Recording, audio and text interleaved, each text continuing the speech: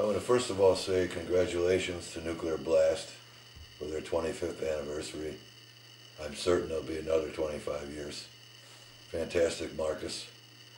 The story for me begins in a forest preserve in Illinois. I was on my way home from work, moving furniture all day, and stopped in for an Old Style or a Budweiser. I can't remember exactly, but we're in the forest preserve and sitting outside and hanging out, and I noticed two Harley Davidsons are parked and two bikers are hanging out talking, and the biker comes over to me.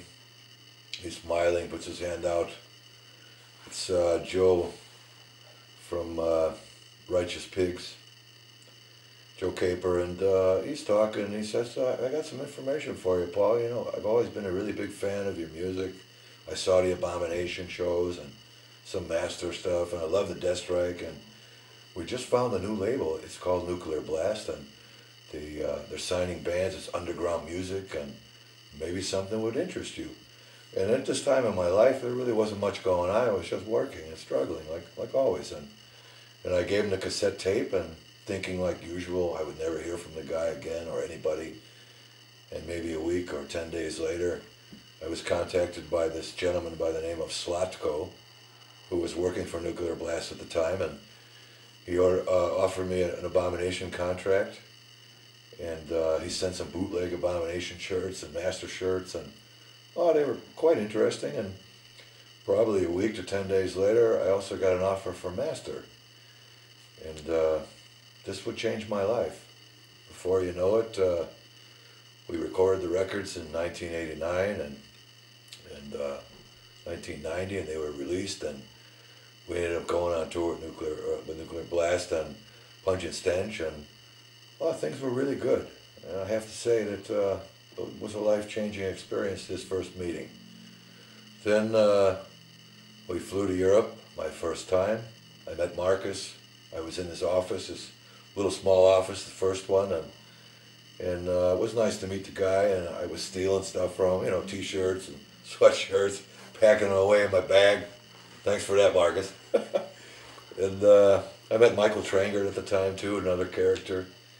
He would eventually go on to manage Punch and Stench, which was successful for him and good for him. And Marcus mentioned that maybe I should talk a little bit about touring and stuff, so a little short story. We were traveling on the tour in 1990, freezing our asses off in two VW vans with no heat.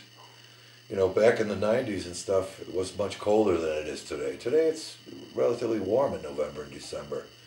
We've had mild weather, but back in this day, it was the guys, we were huddling together, you know, to keep warm. Anyway, so we had a show in Austria, or maybe two shows on the tour, and the guys in Punch and Stench, they had a cold, whatever, they were sick, so they went home and didn't do the shows, and of course we were laughing at them. Sorry about that, guys. And the tour was quite difficult, but anyway, on these 2 days off, I remember we were in the Alps, and I'd been drinking too much beer, and as the mentor said, I rolled down the window, pissed out the window, and gave Michael Trangert a golden shower. Sorry about that, Michael, one more time. Anyway, my point is, Nuclear Blast was a life-changing experience, and I just want to say thank you very much, and I wish you guys the best. Rock and roll.